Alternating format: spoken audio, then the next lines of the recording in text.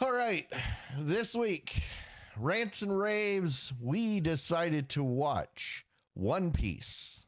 And no, not the anime series that has been running for nearly 23 years. Oh, I guess nearly 25 years. This is the live action adaptation on Netflix. Did everybody watch it? I watched about half of the season. So we got one episode from Mike. We've got half the season from the disembodied voice of Matt. My broken camera. I'm sorry, guys. I'm going to go. Let me just start this off real quick because I'm going to put this into context. None of you have watched the anime, right? I have not. Okay. I know you recently just learned about the anime, Mike. I have spent, it took me over 20 years to fight my way through the number of episodes that were covered in the first couple episodes of this thing. Literally, I absolutely hate the One Piece anime.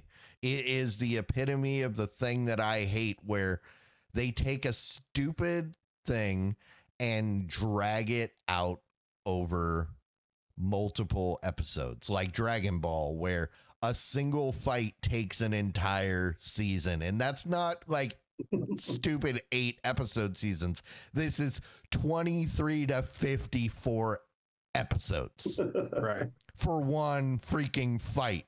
No, that is stupid. Well, that's what One Piece does. Okay. I ended up watching so it took me 20 years to get through the amount of content that is covered in the first couple episodes of. I watched the entire Netflix series. I completed it. All 8 or 10 episodes, whatever it was, I completed all of it.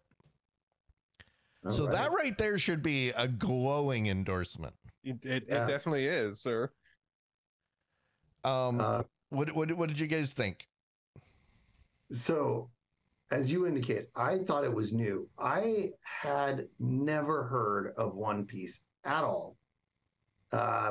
Until probably sometime around the pandemic. So within the last 3 years for sure. And I used to watch anime, though I probably stopped watching anime about the time this came out, right? I watched it in high school. The classics that are things that are classics now, like Akira and Ghost in the Shell and Cowboy Bebop and stuff like that. But I kind of stopped watching it more or less when I got out of high school. My friends that were providing all the content moved away and stuff. So I got out of the space, and then I started hearing about this just like everywhere about 2 years ago, maybe 3 years ago. And I thought it was brand new. So I'm totally floored that this is like thousands of episodes of anime and decades of content. For 20 some years, pretty much. And every season is around 50 episodes. Yeah. All I gotta say is I knew of its existence before I started watching as I've said before in the past, when I get into a show like an anime in particular, it can suck me in, and it becomes difficult for me to stop watching. Which is why when I was asked about this with my friends, and we're gonna watch One Piece tonight, I said, oh cool, what's that? It's an anime. It's about pirates. Oh cool. Tell me about it. It's got over 1,000 episodes, and I said, I'm out. So that being said, what did you guys think about the show on Netflix? I love Luffy. Really? Luffy is amazing. I don't know what Luffy? Luffy is. Luffy is Yeah, the you character. do. He's the character who wears the He's- straw hat. In the Oh, very okay, the first main guy. episode, he says, "I'm Monkey D. Luffy," And I'm going to be the king of the. and I love how this show sets up the world so well. It basically it's like, okay, this is a world where there's lots of people on ships, there's islands all over the place. Great. Oh, by the way, there's this great treasure out there, and and just before they execute the guy, he said, if you find it, it's yours, which makes everybody go nuts. And so the world is all set for this entire, everybody's looking for this thing, and I love it. It sets this great pace for what the whole world is about, and it's great for having this story. Luffy himself is so genuine and so believing in himself. He's so refreshing in so many ways, I have to say. He asks the right questions, he says the right things. He's absolutely fun. Although there's flashbacks to him being a kid, he's a brat. Yeah. Yeah, I completely agree. I'm still learning the names of the characters. I'll have to hear them for probably 5 or 6 episodes before I remember them. well, there's only a couple characters. You've only watched one episode. Right. Well, I'm horrible with names, so it might take me a while to figure out. Now He's I know still who- learning his child's name. Yeah, I do have trouble. I call them the wrong names all the time. But yeah, I think that was one of the things that stood out to me as well. Like him as a person, he just seems so likable is not the right word, because He's an idiot. He's a lovable idiot. there you go. That's exactly it. Thank you. Yeah, he's a lovable idiot, a good Fair. person. I say that's fair. Yeah. Yeah. I mean, that's literally his character archetype. Yeah.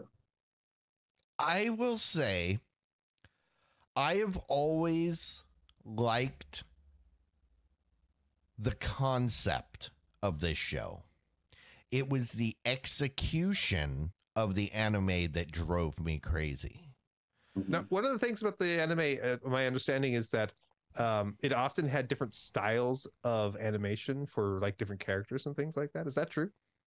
I guess you could say that. I think it was that's more in like different seasons have different styles, because I'm pretty sure it's been produced by multiple companies over the years, and different directors have different visions. But I can't really speak to that. I've managed to force my way to like 160 something episodes, so that's like season 3.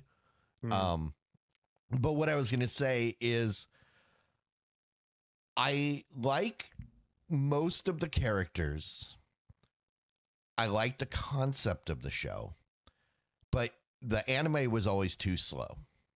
To put things into perspective, the first episode spans 5 to 10 episodes from the anime. And the fact that it did that, I really enjoyed it, because it became a actually coherent story that you can get interested and see a payoff. I do have minor gripes, because there are story elements that were changed. Like, we're not supposed to meet Nami until at least episode 2 or 3. But I mean, whatever. I'll let it go. Yeah, there are things that I noticed that were kind of irritating, but for the most part, I like the I like the actors that they cast. Mm-hmm. I like the style.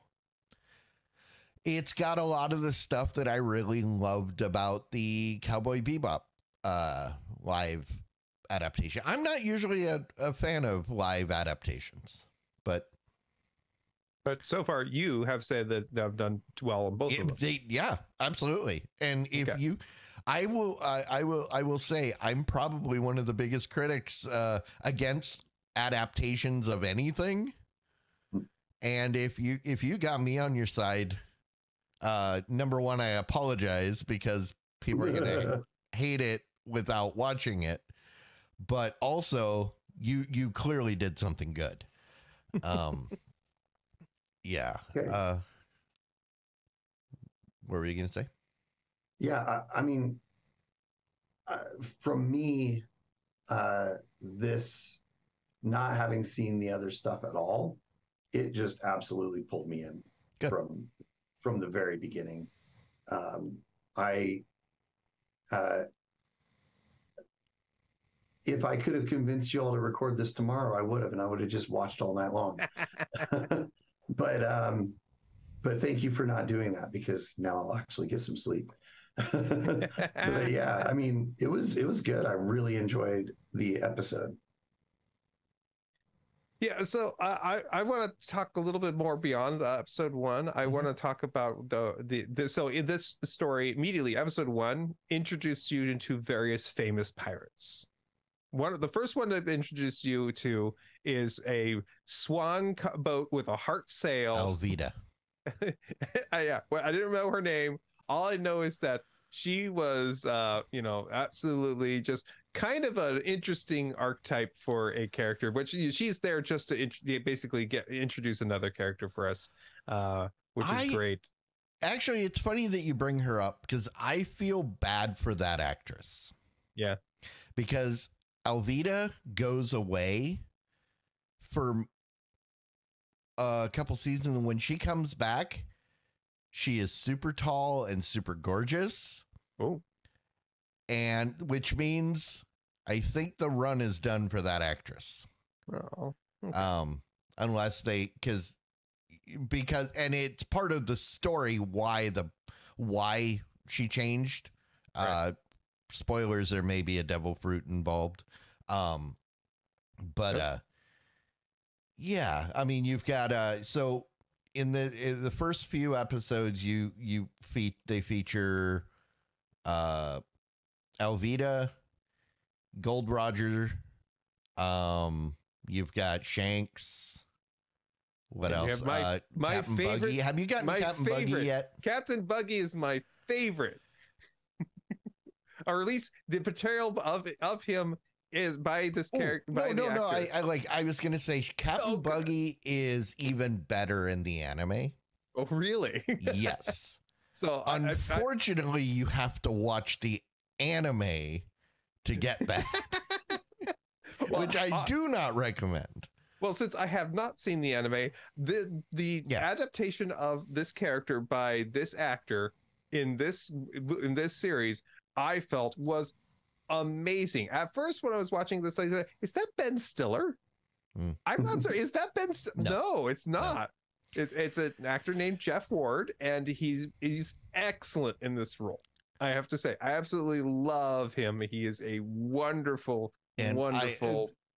character. Maybe we'll talk about it after, because it's kind of spoiler, but one of the inconsistencies that really drove me crazy happens in the Buggy arc. And it's like, he calls out something specific, but then when it happens to him, all of a sudden the rules are changed. Something that wouldn't have slid in the anime. They're very, very strict to the rules. There's always so much that you have to adapt a little bit. So, and I don't know. What do you guys think? Would you recommend this? So I basically said to my wife, I have to watch One Piece, at which point she said, "Oh, that weird show that's on Netflix?" And I said, "Yeah, it's based off an anime." And she goes, "Oh, okay, you enjoy." And then she came across me watching it, and she's like, "Huh, it actually looks good." I said, "Yeah, it actually is." So yes, I would recommend this. Absolutely, this is fun. I actually did recommend it when you suggested it. I said yes, I would probably, and going forward, I would say give it a try. Definitely. Yeah, Mike? I'm on board the same. I would recommend it. Maybe not universally. Oh no, But- nothing is a universal recommendation. Exactly. But I would say most people would probably enjoy it, at least what season 1 contains. Let me That's ask you, would my mother enjoy this? I don't know. Well, So- you so got to then don't tell your configure. mother. You got to figure she's my mother, so Yes, yeah, probably. So, yeah, I think so. Yeah, I mean, I guess that's fair. I can say with confidence, my mother would not. Well, She doesn't like pirates. They're the Oh, worst. she doesn't like a lot of things. You heard it here. Mike's mom doesn't like a lot of things. Aw. I want to touch on that on the pirates thing for a little bit, for just a second. Before this, the most recent big pirates movie was Pirates of the Caribbean. I would say. Okay. I would say before It this, wasn't the Tom Hanks movie, I'm the Captain Now? no, don't think of that. I don't think of that one as a pirate movie. Although that's not. We did watch the pirate movie. That's right, we did, but that was way before this one that came out. That's true. No. No, there was that animated The Pirates movie. geez. That one was funny. That was like Wallace and Gromit people, right? I think so. Yeah. Oh, you're right. That did come up, but it completely slipped my mind. I'd not thought of that. Yeah, that was 2012. I really think that they did a real good job of making pirates fun in this show. And I was worried it would be a slog. I mean, Pirates of the Caribbean, the reason why I like it so much as a movie is it actually made pirates fun. A little bit of creepy and spooky because that was the thing of it. This one, it's more fun. It's more exciting kind of thing. Okay. So I really enjoy this world. I think this is great. So Did you ever watch Black Sails? I watched a little bit of Black Sails. That's with what's his name as the pirate? Toby Stevens, No, Zach who's the- McGowan? No. I'm trying to think of. Because that was 2014 and that had 4 Maybe I'm thinking- seasons. No, maybe I'm thinking something else. What was the name of that actor? I John don't know. Malkovich. Oh, no. John Malkovich isn't in Black Sails. But yeah, I mean, because that was a pirate TV show and it was Crossbones. gritty and I guess it was I didn't know it was a prequel to the classic novel Treasure Island. Oh, really? I didn't know that either. I didn't know that either. I might actually I- go back and try and finish watching it. No, I watched part of the first season of Crossbones, which does star John Malkovich. Also, last year we had one of the greatest pirate TV shows ever. Our Flag Means Death. That's I have not yet come around to watching, but I dude. know it's one of those things I'm holding on It's to. Taika for when I need Waititi. it. I know. There's a lot of Taika Waititi that I've been holding on to when it's like one of those weeks where I'm like alone and nobody else is in the house and I watch them by myself. Kind of It's Taika Waititi and Reese Darby. Reese Darby alone should be enough to make anybody watch this. All right. I'm not a fan of some of the directions the story goes, but as a whole, it's wonderful.